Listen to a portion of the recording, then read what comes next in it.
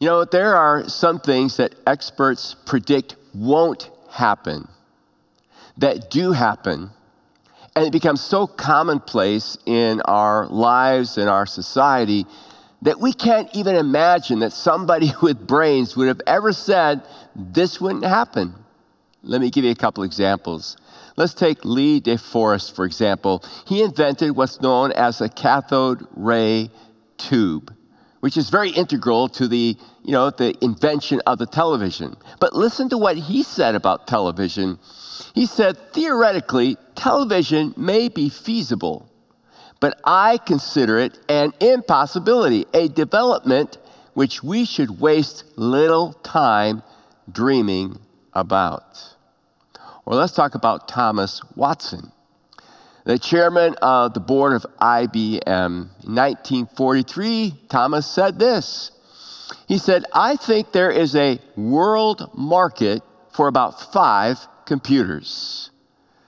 Now, some of you have 5 computers in your house, let alone thinking about a world market for 5 computers. Or how about these words by a record producer in the entertainment business? He said this, he said, we don't think the Beatles will do anything in their market. I mean, guitar groups are on their way out. Now, those so-called experts could not have been more wrong with their predictions. See, what's that have to do with our conversation on end times? Well, there are a lot of people out there, even in the days of the apostles, who were laughing and scoffing at Christians, saying, Jesus is never going to come back. There are a lot of people today that don't believe there's going to be a literal return of Christ. Even progressive Christians that just say, you know, we admire the humanity of Jesus. It is something for us to emulate, but we doubt his deity, or there are those who just deny his deity as well. How about you? Do you believe that in your lifetime or thereafter, at some point in the future, Christ is going to return? The King will return. The Creator will renew his creation. There's some people who cannot imagine the world being much different than it is right now. But we know that God says it is going to be a new heaven and a new earth. And so my question is, do you believe that? Do you believe that what we're waiting for really is going to happen someday? Well, welcome back to the 4th message in our series, What in the World is Going On? And we're looking at the words of Jesus about the future, words that he spoke while on the Mount of Olives talking to his disciples. Remember, he upset them when he let them know that the temple was going to be destroyed and Jerusalem was going to be ransacked. They could not imagine. I mean, this is the largest sanctuary of its kind in the ancient world. The complex of buildings, the Temple Mount, took over 42 years to build, and they were still being worked on. It occupied 35 acres. They could not imagine that it would all come tumbling down. So they wanted to know from Jesus, when will your words be fulfilled? And then they wanted to know 2 things. What will be the sign that the temple is going to be destroyed? And what will be the sign that you're coming back and the world is going to end? Remember, they thought that it was simultaneous. It would happen one right after the other. And you and I, we've been behaving like good detectives. We've been trying to figure out what of Jesus' words apply to his prophecy about the destruction of the temple, which we know happened about 40 years later in 70 AD. And what of his words applies to the future that we are still waiting on? Let's summarize it, draw a little diagram if you want to with me. We'll imagine that this line stands for time. We'll start our timing at the cross. Jesus died on the cross. We know that he was buried in the tomb. We know that he rose again from the dead, and we know that he ascended to the Father. We know that in 70 AD, his prophecy about the destruction of the temple took place. It actually happened. And we know that somewhere out here in the future, Jesus is going to return again. We know that he has told us there are going to be a lot of things that happen between this point, his ascension, and this point, his return. And some of these things should not alarm us. They're just part of history. They're non-signs. They are events. So, for instance, Jesus said, expect, and I'll use initials here, false messiahs. Expect wars and rumors of wars. He said to expect earthquakes. He said to expect famines. He said to expect persecution. He said to expect tribulation, small t, meaning it's just happening all the time. And then it appears in Scripture there will be an intense time of tribulation, about 7 years, that takes place when the Antichrist emerges, etc., and then Christ will return. Throughout this entire age, the gospel, the good news, is to be preached to the whole world. And those are some of the things that we have covered and talked about. So with this picture in mind, this kind of a summary of where we've been, what I want to do is I want to pick up with a passage of Scripture that we actually began looking at last weekend together. Here's the words of Jesus. Immediately after the tribulation of those days, the sun will be darkened and the moon will not give its light. And the stars will fall from heaven and the powers of the heavens will be shaken. Now let's stop there and let's kind of work through these passages together. I want you to think about this phrase, immediately after the tribulation of those days. There are some Bible scholars who believe in the second coming of Jesus. That's not a problem for them. But who look at the words of Jesus and what we've been calling the Olivet Discourse and say that those words were really being applied to the destruction of the temple in 70 AD and have very little to do with when he returns. Now, I disagree with those scholars. And I look at what other eminent theologians and scholars say, that yes, there are some words that apply to 70 AD, but there are words here because remember they asked the second question, what's the sign of your return and the end of the world? There are words here that are addressing that issue.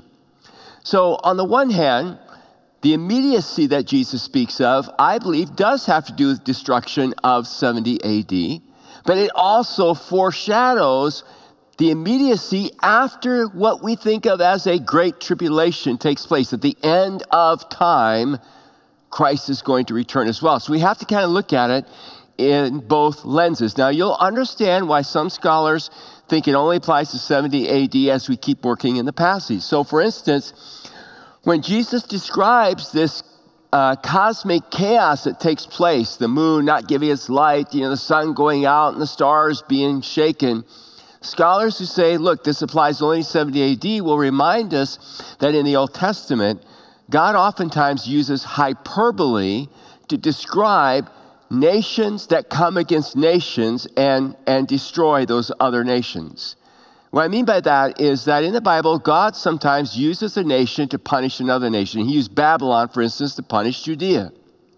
But then, because Babylon became so arrogant, God used the Medes and Persians to punish Babylon. And in Isaiah chapter 13, we get a taste for this hyperbolic language because we hear in Isaiah the prophecy that the Medes and the Persians are going to beat up on the Babylonians, and it is described as though it were the end of the world. So just listen to these words in Isaiah chapter 13. It says, "For the stars of heavens and their constellations will not give their light.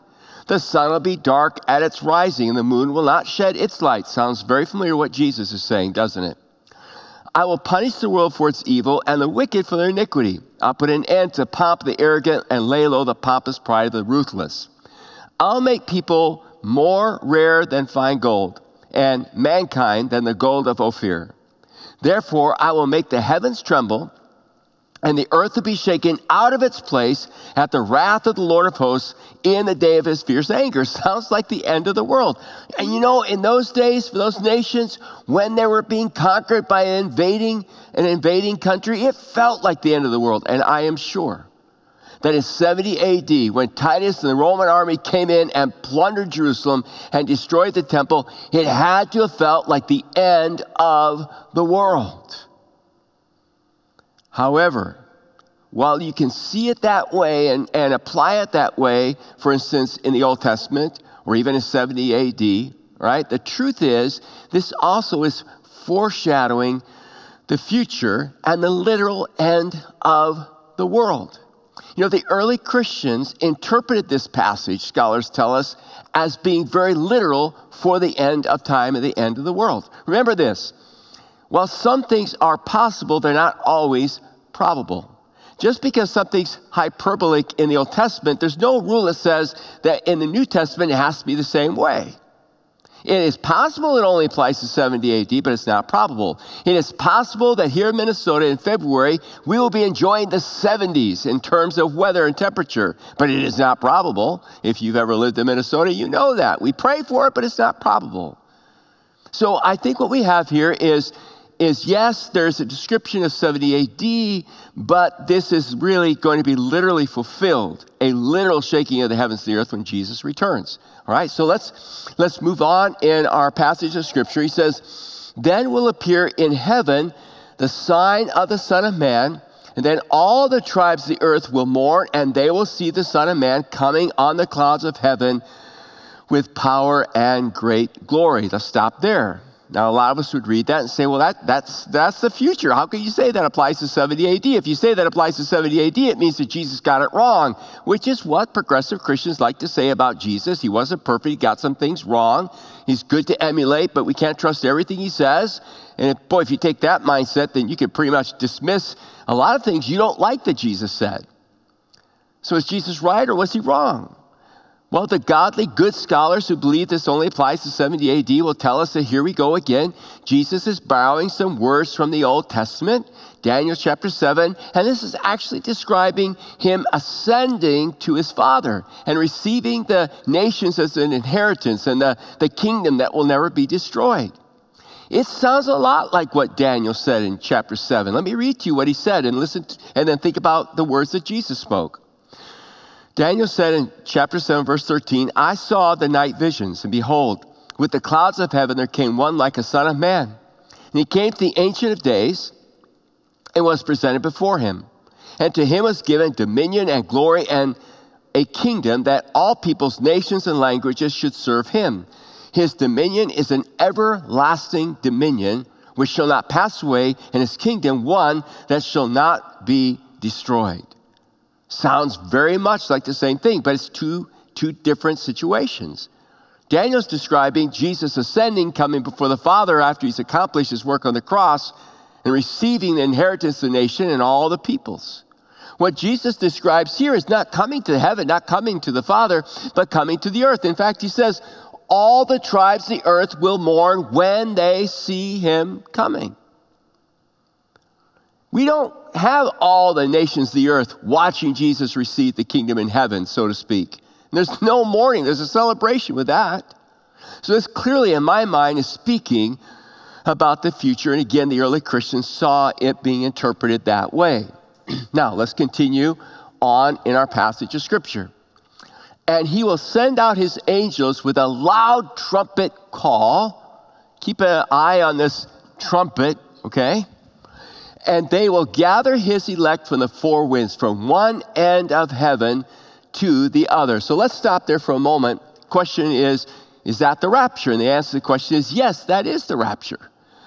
The question, though, is, as we said before, is it the rapture happening before the Great Tribulation at the end? Is it the rapture happening in the middle of the Great Tribulation, or is it the rapture at the end of the tribulation? I believe it's the rapture at the end of the tribulation.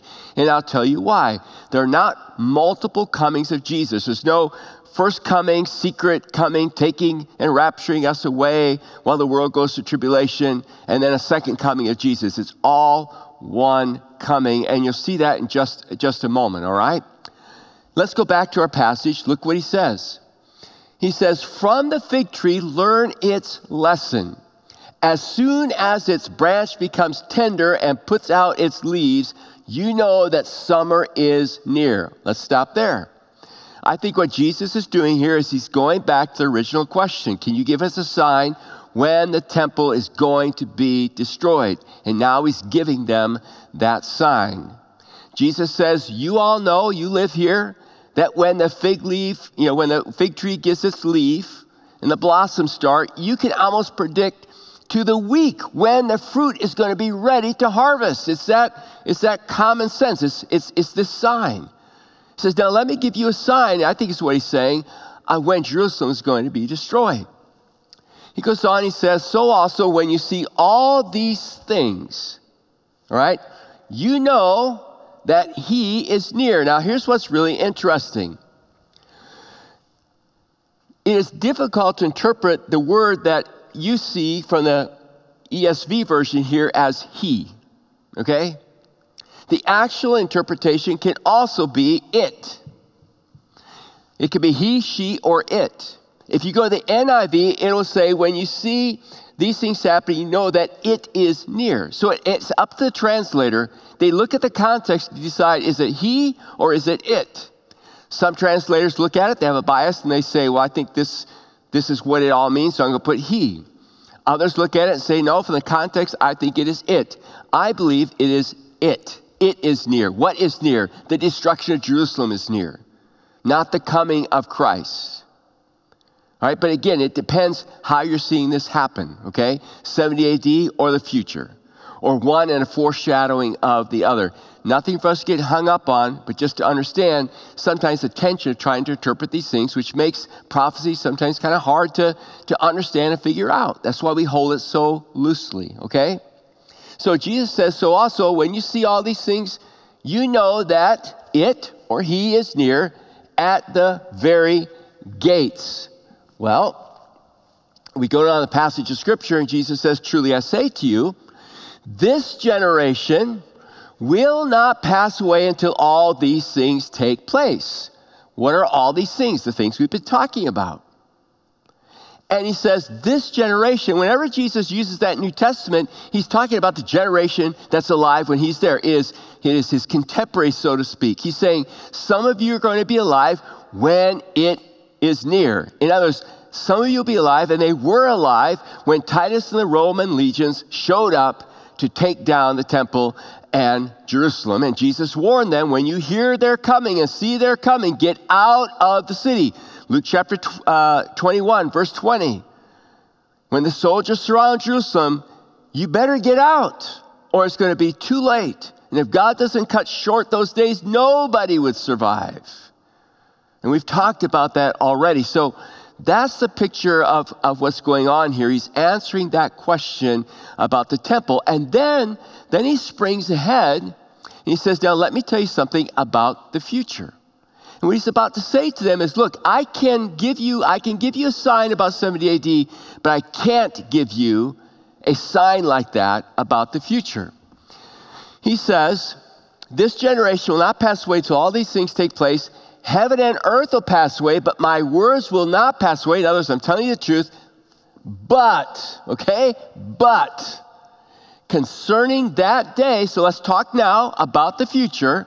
Concerning that day and hour, no one knows, not even the angels of heaven, nor the Son, but the Father only. So in other words, Jesus is saying is, I can give you a clue about 70 AD. I can give you some signs to watch for. But now I don't even know, in my humanity here on earth, I don't even know when God is going to say, time's up. Go get your children. And so Jesus kind of leaves us kind of hanging there, knowing that all the while, as we wait, we're to be faithful to him, faithful to his word, and faithful to his mission. Believing that what he says is going to happen, that his predictions will actually take place. Now let's look at some more passages of scripture here, okay? Jesus goes on, he says, immediately after the tribulation of these days, we've been there already, okay? I want you to hear this because we're now going to talk about the rapture, and I've got to stitch some passages together, okay? Immediately after tribulation of these days, the sun will be darkened, the moon will not give its light, and the stars will fall from heaven, and the powers of the heavens will be shaken. Then will appear in the heaven the sign of the Son of Man, and then all the tribes of the earth will mourn, and they will see the Son of Man coming on the clouds of heaven with power and great glory. And he will send out his angels with a loud trumpet call, and they will gather his elect from the four winds, from one end of heaven to the other. Now let's go to 1 Thessalonians and listen to what Paul has to say, because it fits right in with what Jesus just said, and it's going to give us an understanding of what Jesus meant. For this we declare, Paul says, to you by a word from the Lord. So this is something Paul receives from Jesus. He received it in God's seminary of the wilderness. All right, he was in the wilderness for 2 years, the deserts of Arabia. It tells us that in Galatians 1, where the Lord personally spoke to him and taught him. Paul is writing this letter, these words, before the Gospels were written. So this predates what Matthew and Mark and Luke put down. So keep in mind what Jesus said. Now keep in mind what Paul's saying, that we who are alive, Paul and many of the New Testament believers thought Jesus would return in their lifetime.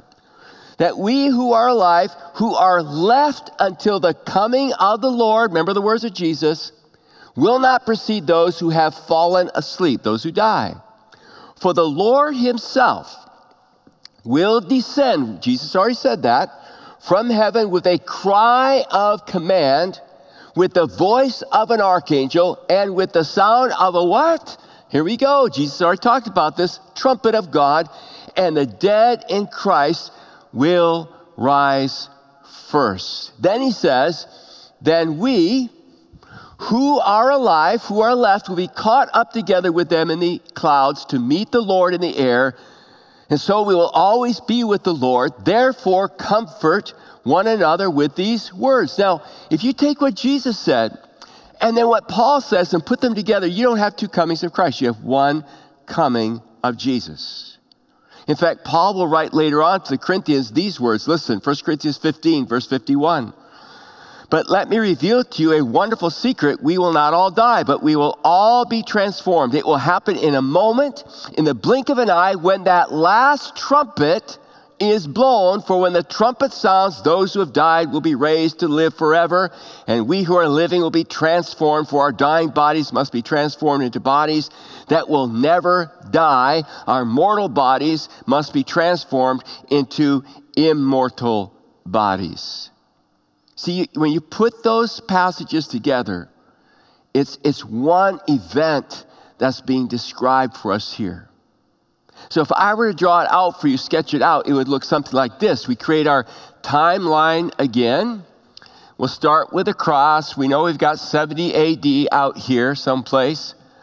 All right? People die. They've been dying ever since, right? So we'll imagine this is a grave, okay? This is a believer who's died, all right? Their spirit goes to be the Lord. Their bodies are here, okay? Let's imagine that you're alive when Christ returns. This represents the return of Jesus. Paul says, because the Thessalonians were saying, what in the world is going on? They were being told that Jesus had already come and they'd been left behind. Paul says, no. When Jesus comes, you're going to know it. Jesus said, when I come, the whole world's going to know it. There's no mistake. There's no secret. Paul says what will happen is, first of all, the dead in Christ will rise. Then we who are alive are going to join them and be transformed together. And we will meet him in the air. Now, the word that Paul uses for meeting the Lord in the air was a Greek term that was used when a king approached a city. The inhabitants of the city would go out and greet the king as a courtesy and escort him into the city. They didn't go out and greet the king and the king took them away someplace and came back 7 years later. They went out, they met him, and they came. And so the picture here is we are transformed. Why? Because we're now going to come with him, all right? And when we come with him, it is to come and rule and reign with him, and then you have the millennium that follows afterwards. Now, I believe that is the scenario that we are to look forward to, okay? Now, keep in mind that we read earlier that when the Lord comes, the angels, it says, will gather people from the four corners of the earth and bring them to him. So somehow, and I don't understand the mystery of this, the angels are involved in bringing us to the Lord, dead bodies joining the spirits that come from the Lord who've been with him in paradise, those who are still alive being also brought up. Keep that in mind because there's a very unique passage of scripture found in Matthew chapter 13. Listen to the words of Jesus. He says, just as the weeds are gathered and burned with fire, so it will be at the end of the age. The Son of Man will send his angels, and they will gather out of his kingdom all causes of sin and all law breakers.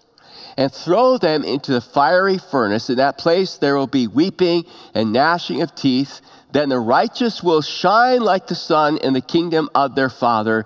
He who has ears, let him hear.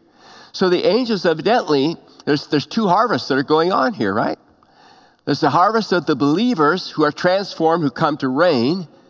And there's also the harvest of the unbelievers who are brought into judgment. Now, let me say this quickly. This is, again, why many progressive Christians want to dumb Jesus down, want to find fault in what he says, want to say, he was wrong. Therefore, if we can believe that, we can change other things. They don't like this idea of judgment and hell. But let me say this, I've said it before, God is not going to send somebody to hell against their will. In other words, those who go to hell go there because that's where they want to be. That's where they want to go. They don't want God. They reject Christ. They want an eternity without God. So they're consigned. They get what they want. They get a world without God. And when you live in a world without God, as I said before, you turn into a monster. Because you don't have his truth. You don't have his guide. You don't have his compass. You don't have his grace. So don't think about this as something where God's being unfair and unjust. No, God is giving people what they want. But for those who want him, for those who surrender to him, oh my goodness, what we have to look forward to is beyond description. It's beyond description. So now let's go back and look at more words of Jesus. And by the way, in case you would like to do more reading on this whole idea of the rapture and it happening at the end and no secret rapture taking place, here's a great resource I can recommend to you, Not Afraid of the Antichrist, Why We Don't Believe in a Pre-Trib Rapture by Michael Brown and Craig Keener. Both of them are scholars, especially Keener. So if you want to check that out, read it on your own, great.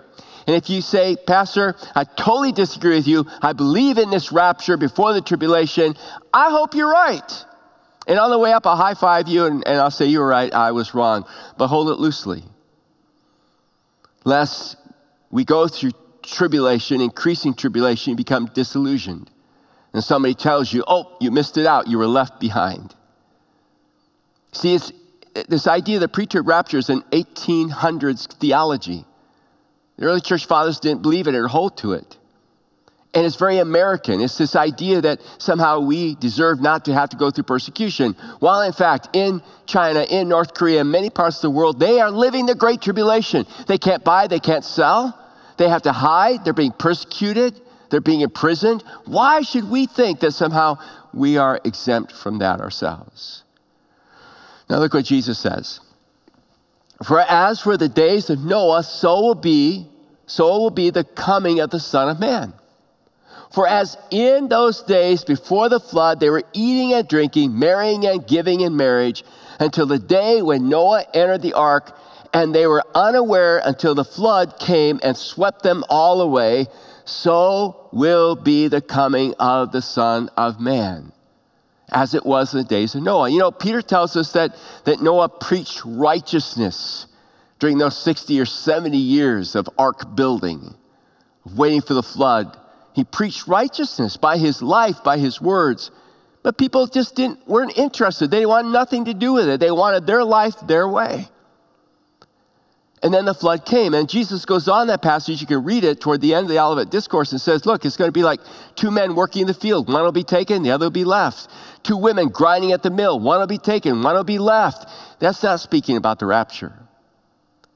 I mean, you want to be the one who's left. The one who's taken, that's judgment. The people are swept away by the flood, but God kept Noah and the ark and his family. There's coming a harvest. Some will be taken away to judgment. Some will be taken up to meet the Lord, transformed, and come to rule and reign with him here on this earth. That's the promise that lays in front of us. That's what we have to look forward to, is being resurrected, being transformed, and ruling and reigning with Christ when he comes. Do you believe he's going to come? Do you believe he's going to reign and rule someday, and you and I are going to rule and reign with him? Do you believe that in your hearts? I believe it in my heart. I believe that day is coming. But I also believe this, that as that day approaches, we are going to see an increase of rebellion towards God. And listen carefully, not just a rebellion towards God, but for everything and everyone who represents God. And so we're going to see increased persecution in the days ahead.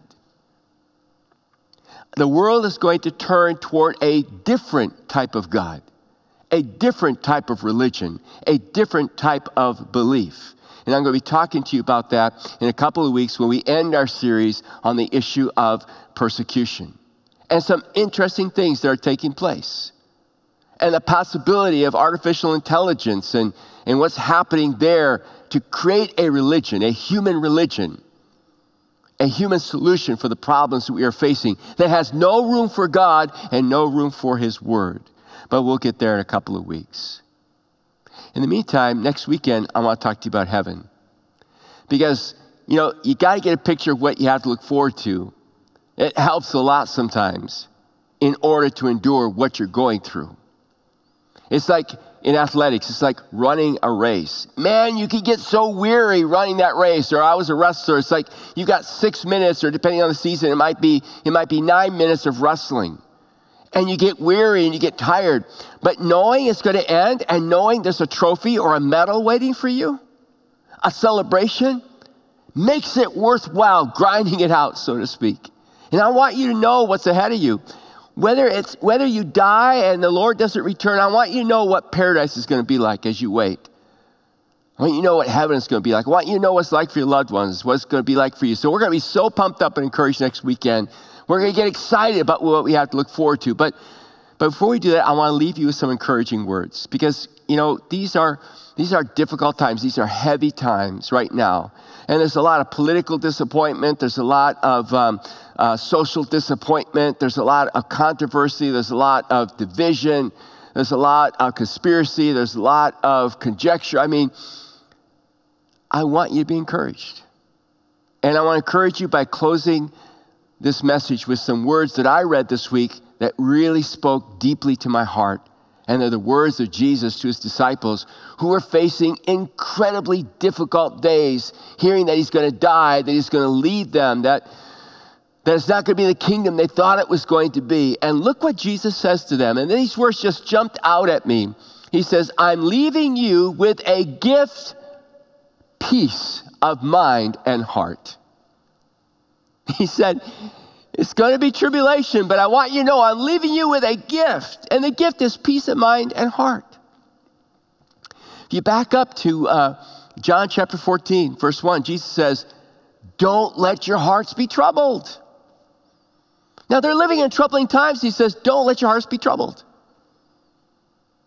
He said, I'm giving you this amazing gift. I'm giving you a peace of mind and heart. And so what I heard God saying to me is your heart troubled right now? And my heart's been very troubled. Do you have peace of mind and peace of heart? I've been struggling to have peace of mind and peace of heart. Maybe you feel the same thing too. And the conviction that came to me, and I can only speak for myself, you'll have to decide if it applies to you or not, is I felt God saying to me, Dale, you are looking for your peace of mind and heart from the world. And it's never going to give it to you. You're looking for a peace of mind, of heart from the political world. It's not going to come to you. A politician's not going to give that to you. A party's not going to give that to you. The culture's not going to give that to you. Entertainment's not going to give that to you. Money is not going to give that to you. You got all the history to prove that. But I can give it to you. I need your focus, Dale, totally on me. And that's what God, I think, is saying to all of us, especially as believers. Hey, listen, stop, time out. I wish I could take all of you on a retreat with me for a weekend. I really do. All of us. And just do a time out and say, look, what does Jesus say? Don't be troubled. And maybe we would repent from allowing ourselves to be troubled by this world. Repent from looking for a political Messiah, from looking, for the world, society, culture to bring us peace. Jesus said the world's not going to give you peace. The peace the world offers you is very temporary. He says, look, I'm leaving you with a gift, peace of mind and heart.